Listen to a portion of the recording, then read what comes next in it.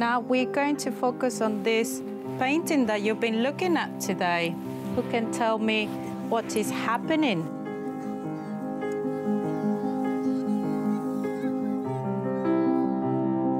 Magic Lantern is an educational charity that runs interactive art history workshops in classrooms around the country to show that anyone can enjoy and understand art.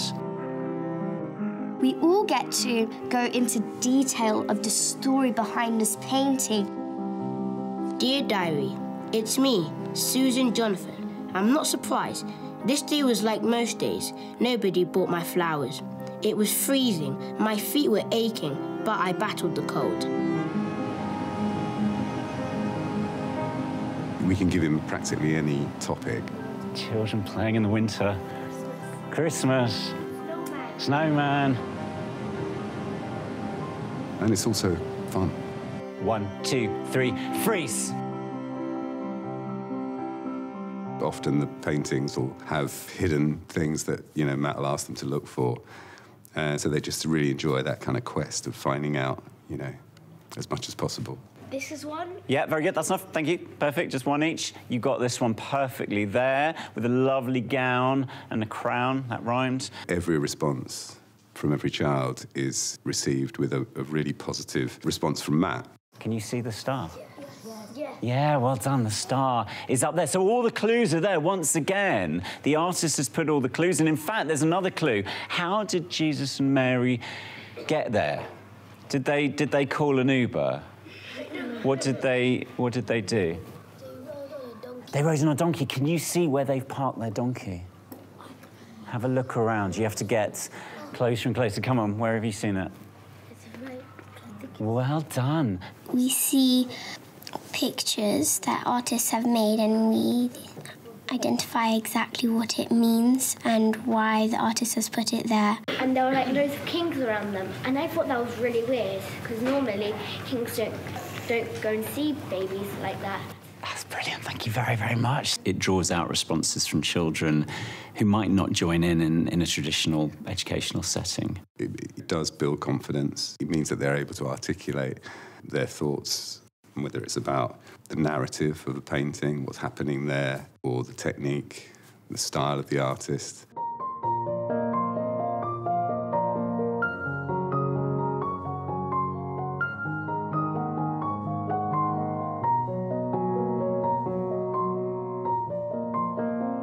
In a normal art lesson, we just have to sit down and have to draw a paint or something like that. But in the Magic Mats, we can just stand up. And Matt has really clever ways of getting the kids involved. So whether they're striking poses that they can see in the paintings or giving sound effects, or he uses a speech bubble, which is really great, so that they can say the thoughts of the character. How do you feel about what you're doing? Cheeky, thank you very much. He always creates inventive ways to teach us. Oh, that's lovely. Wow, that was a lot of emotion. OK, as a class, after 3, let's hear the sad dogs. 1, 2, 3. That's great. I love the fact that they can now look at a painting and basically hear it come to life. Keep going, keep going, keep going. OK, and now the kids are going to stop. And now the crows are going to stop. And now the dogs are going to stop. And now the fire's going to stop. And now the footsteps are going to stop. Guys, that was amazing. Thank you very, very much. Well, there was one of the paintings where there was a young girl selling flowers, and we thought about why she was selling flowers, and a bit of background information, and we wrote a diary entry. They think I don't notice, but I hear every last remark. All the stay aways and the don't touches, and worst, the oh my's. One lady, dressed up in so many ridiculous furs that she looked like a bear and could barely walk, took one look at me, hid her child behind her and veered around me. To top it all off, I only made 1 penny. I'm just a normal, lifeless speck in this dreadful city. I reluctantly discovered a new hole in my dress. I've also uncovered a settlement of fleas in my ear. Unpleasant as they are better company than the drunks at the tavern. They are amazing at empathetic reactions. They put themselves in the picture. It helps me think more about the characters in the story, and I think it develops my brain to empathise about people in real life. There is something that is going to light up Christmas. I think he wanted to highlight the people and say Christmas is not about presents and what you get, it's about what you already have. I think that is a really, really lovely thought, and I totally agree with you.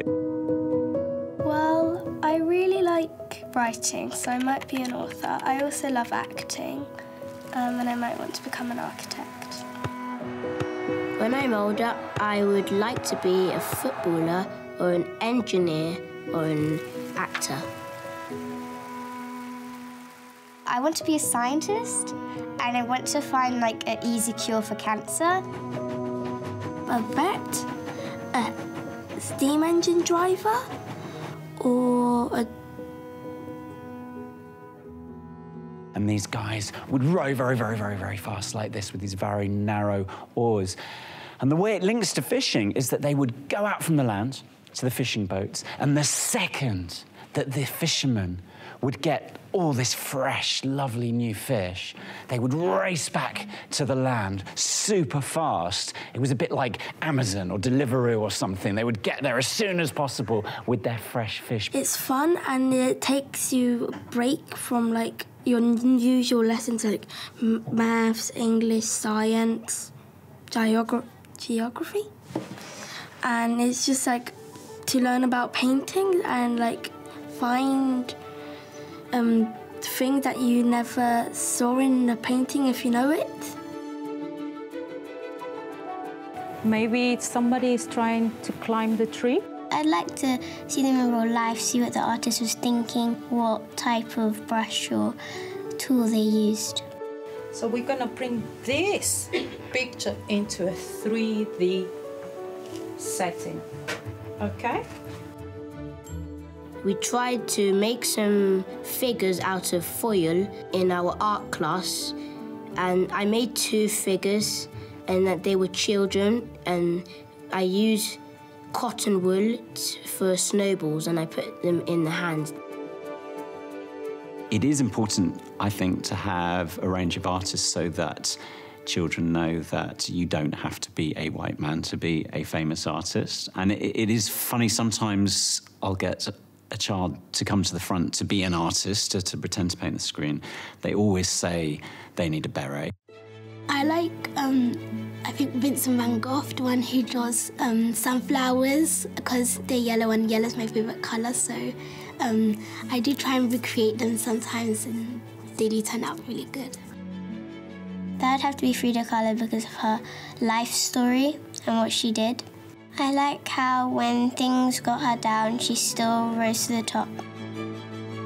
They will go to galleries because they'll ask their parents to take them, and the next time I see them, they're so eager to tell me that they took their parents to see X and Y painting, and they told them all about it, and then their parents had to check on the caption and it was right, and that's very exciting to see. We have a chance to share our opinion, and it makes us feel like we're important and we can have a say that's valued by people.